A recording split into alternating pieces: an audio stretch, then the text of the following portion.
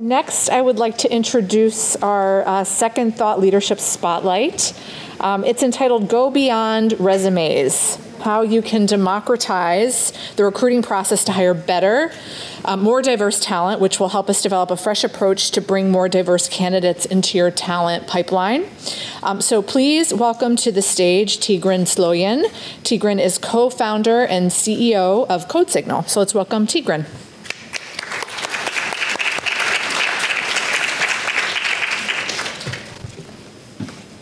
All right. Hello, everybody. I got to make sure I don't fall on these chairs. If I do, make sure to catch a photo. Great to be here. It's kind of exciting because last time I did an in-person talk like this, it was like exactly 2 years ago before COVID. So it's kind of interesting, you know, to be seeing people's faces, hearing reactions versus everybody on mute, asking, can you please unmute? Interact. Anyways, excited to be here. As the slide says, I'm here to talk to you about going beyond resumes. But before we start, let's do a quick poll together. Who here agrees with me that resumes are a terrible way to identify and hire talent? All right, my type of crowd. So almost everybody. See.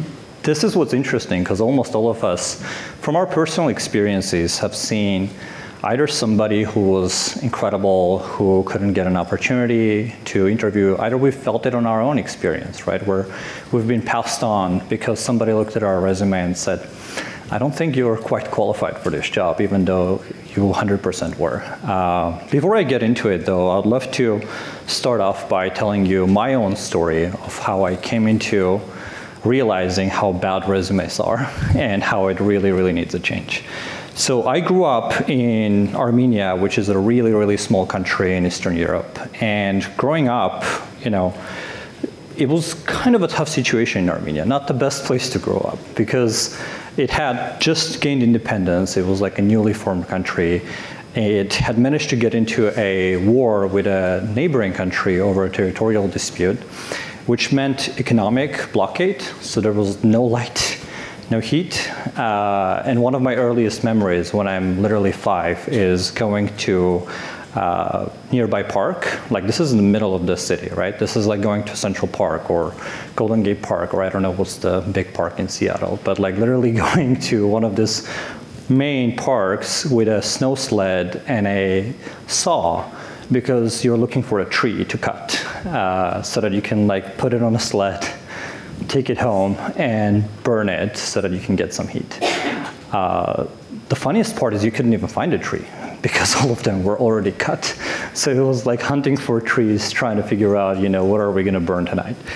Out of this, my father actually had this interesting theory that like no matter where you grew up, no matter how challenging the whole thing was, if you're really, really good at something, right, like really absolutely good at something, you'll find your place. There's no way you'll get stuck and lost in the middle of it. That was I guess you can say, very, optimistic theory. But with that theory, he got me into math competitions at a fairly young age.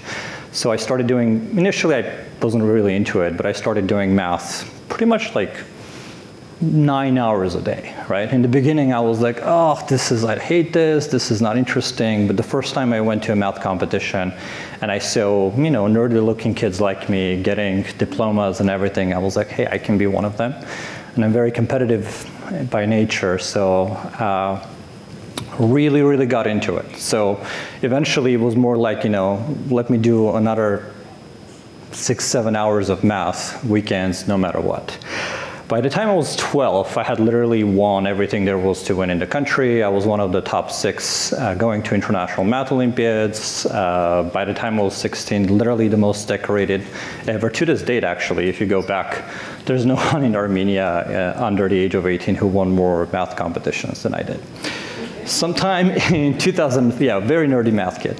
So sometimes at one of the math Olympiads, which was one of my last ones, you can only go until you're like 19. someone was like, hey, I'm going to MIT next year. So I'm like, what is MIT? I literally didn't know. And he writes on a sticky note, like MIT.edu, and it's like, go apply, they love nerdy, international math kids. So I go apply, get in, full scholarship, move to Boston by myself. And that was quite transformative, as you can imagine, right? Like, all of a sudden, I was gearing up to have MIT on my resume, which changes many things, which at the time I didn't quite realize. It doesn't quite hit you until like the first career fairs, where you've got an entire stadium full of recruiters that are, some of them are literally would give you the job on the spot if you're interested, like no interview necessary, right? Just the degree itself presumably is enough to get the job. Now, how this came in contact and helped me realize that we got to go beyond resumes, you've got to go back a little bit again and talk about another guy who's got a very similar story like me. His name is Aram. He's a co-founder of the company that we started, CodeSignal, and he has a very similar story to mine. Grows up in the same period in Armenia, goes through the same cutting trees with a snow sled period. His father was a programmer, one of those, when computers were like a gigantic room where you had to like punch cards. I don't know if anybody has seen that, right? But like, got him into programming in the beginning, just pen and paper under candlelight. Eventually, when lights came on using computers, he wins the first silver medal from international programming competitions in Armenia, goes on to be by far the best engineer in the country. And then what happens is he's way more introverted than I am. So he doesn't quite hang out with as many international kids as I do. No one tells him about MIT and how you can literally apply, get in, and get full scholarship. And he ends up going to university in one of the local schools. And you can imagine what that leads to, right? Like, once both of us graduate, I'm literally being chased by every recruiter in the country, and I end up working at Google, making way more money than any new grad should be making. And when I connect back with Aram, it turns out when he went out and tried to get a job, people would literally not bring him in for an interview. Because they would open up his resume, the resume would say, Yerevan State University, everybody will give, well, what is that, right? And you instantly just move on to the next candidate. So around 2013, while I was working at Google, he ends up essentially freelancing on, back then it was Odesk, now it's Upwork, because guess what? Literally couldn't get an interview.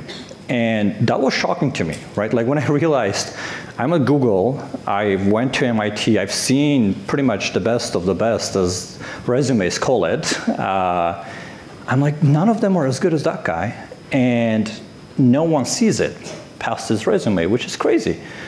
Because software engineers are literally the most sought after profession, right? Like, there's nothing else. Everywhere you look is like data scientist, software engineer, full stack engineer. Every statistic you look at is the most high demand job. And then you've got somebody who literally can't get an interview because their resume says they're not qualified. And this realization actually led to starting of the company CodeSignal, which in the beginning, it was more of a, like, we have to fix this, right? We have to find a way to make sure that if people are qualified, if people can actually do the job, they're given the opportunity to do so, and they're at least given the chance to interview for it.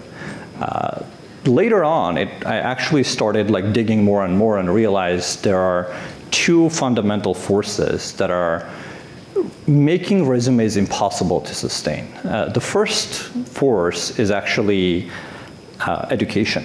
Because if you go back 30 years, in the early 90s, how else would you become a highly qualified engineer? I mean, internet was not a thing. There was no like Stack Overflow, GitHub, all sorts of online educational resources. So the only way you could actually gain the skill and have the education to do this, if you went to one of these institutions that was teaching it, or you were associated with one of the companies where you could get some mentorship.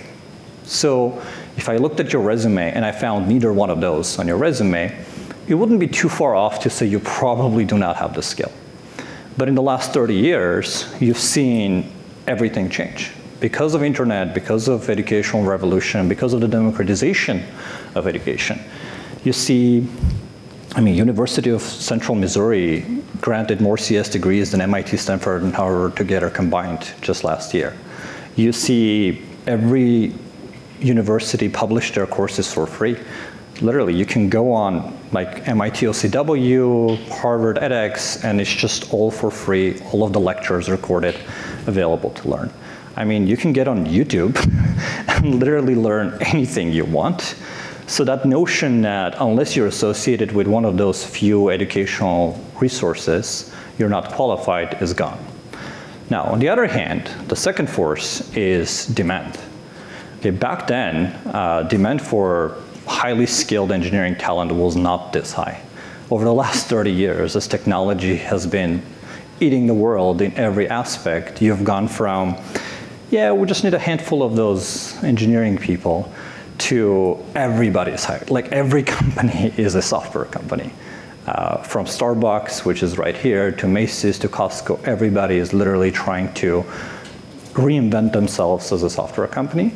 And the pandemic only accelerated that, because due to the pandemic, you have everybody realizing this digital transformation thing that everybody has been talking about actually is not a next 10 years thing, it's like right now thing.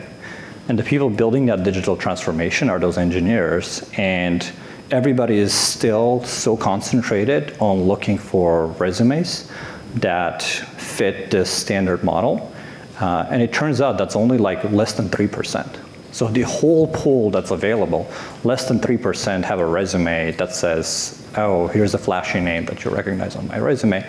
And fighting for those, very, very limited resources is leading to the situation in which everybody is just like recycling, literally, right? Like you go from Google to Uber, Uber to Facebook, Facebook to Google, and it's just this like dance where perks are running out and salary inflation is hitting a crazy point. But even with those two forces, it's interesting how difficult this kind of a change is.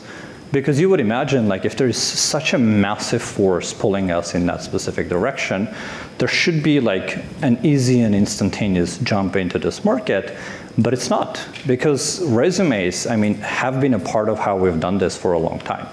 Some people say the first recorded resume is like Leonardo da Vinci, who wrote to the Duke of Milan that he can build cannons that can demolish his opposition. There's literally like there's a paper of that where Leonardo da Vinci is listing out all of his credentials on a resume. But in reality, resumes became a thing more around the 1940s and 1930s, after the Great Depression, where everybody was trying to find a job, and you had to somehow, you can actually Google and find pictures of people having posters standing outside that says, I can speak 2 languages, I'm this tall, I can lift this much weight.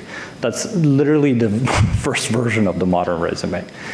From there, we've kind of transitioned to, you can say, LinkedIn being the resume 2.0, because LinkedIn is essentially the modern resume. It's a little bit more standardized. It's a little bit more harder to say things on it that others wouldn't be able to like call you out on, because there's a social network component to it. But the essence of it, that you're just listing out educational institutions you're associated with or companies that you worked at, hasn't quite changed. It's pretty much the same thing. And the belief is that we can actually make that transformation, and we have to. It's just a matter of time, of like, how fast can that transformation happen? Because any year that that transformation doesn't happen to a system in which it's more about skills, it's more about ability, it's more about potential of doing the job versus a list of institutions that you're associated with, every year we don't do this, there's like a whole generation of people who are actually struggling to live up to their full potential.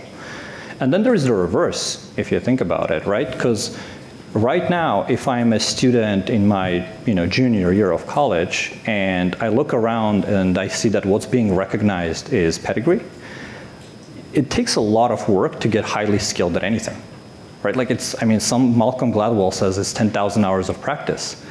And to put 10,000 hours of practice and get good at something, you have to know that the reward is at the end of that journey.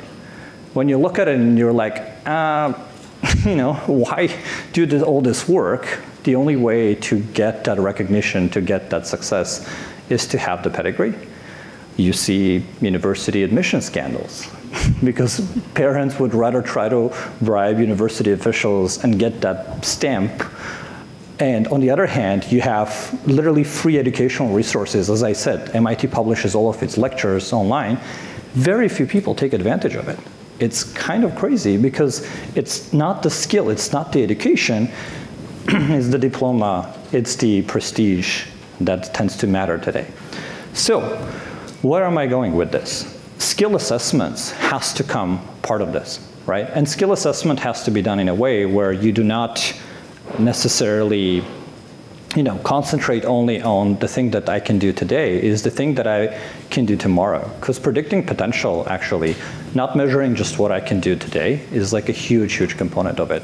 Because if you only measure what I can do today, you're most likely stuck in what opportunities have I had to be able to get to this point. So the combination of what can you do today and what are you going to be able to do a year or two from now by measuring the progress that you've made over time is a fundamental shift in thinking of how we do this. And the problem with only focusing on resumes is not only that, you don't encourage the future generation to do this. You don't actually give opportunities to people who can do this today. You also demotivate the future generation from trying to do this. And with CodeSignal, we've made a lot of progress in this direction. For example, last year, we published a university ranking, a new way of ranking universities that's based on the actual skill set of the students. And guess what? It turns out that the belief that, if you went to MIT, you're amazing, and if you went to unknown school like University of Central Missouri, you're not qualified, turns out to be completely false. Every school has their great, their average, and their bad. Sure, if you look at the median or the curve, there is some shift left or right? Because obviously some of the best schools get some of the best high school students, so they get the selection bias from the get-go. But the notion that only the students that went to this specific school are qualified and the ones that didn't are not qualified, we already debunked that. Like number 2 school on our list was University of Miami. Everybody was like, what? How is University of Miami a second? None of us go to recruit from University of Miami, but that's what the data says. And these kinds of data points are what can enable us to actually make this transformation. But just us pushing this is not going to be enough. Like, it's going to take way more than one company to change something that's been around for 100 years. It's going to take all of us. It's going to take you all thinking about, like, how do I go back to our companies, to our communities, and push to go beyond resumes movement forward, because at the end of the day, talent is the most precious resource humanity has. And if we're not cherishing it, if we're not growing it, if we're not discovering it, if we're not developing it, we're literally not going to be able to make the transformations that we need for the future. Thank you all. Appreciate you being here.